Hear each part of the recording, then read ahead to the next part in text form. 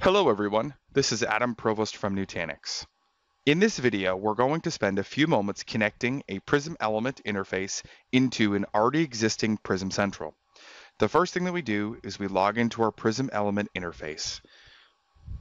If you go to the Prism Central widget, you'll notice that this cluster has not been registered to a Prism Central. Here you have the choice to register or create a new.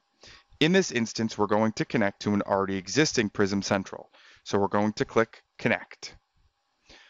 It's very important to remember that there are a few services within Prism Element that become read-only when you connect to Prism Central, mainly Self-Service Portal and Cluster Registration. Go ahead and click Next.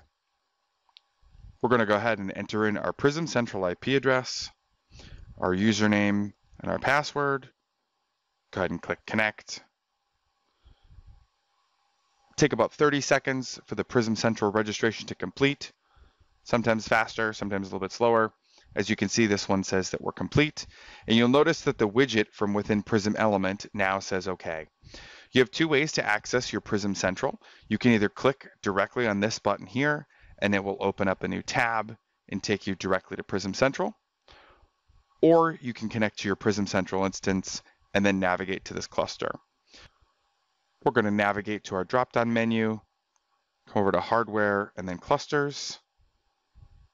We'll refresh our page, and there we'll see. Here's our cluster connected. And to test to make sure that everything's working okay, you can actually click on that cluster right there, and it will bring up the cluster health status, CPU metrics, alerts, anomalies, as well as VM efficiencies should it find any issues.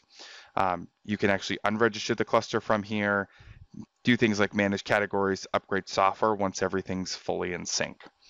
This has been how to connect an existing Prism element to an existing Prism Central. Thanks. Have a great day.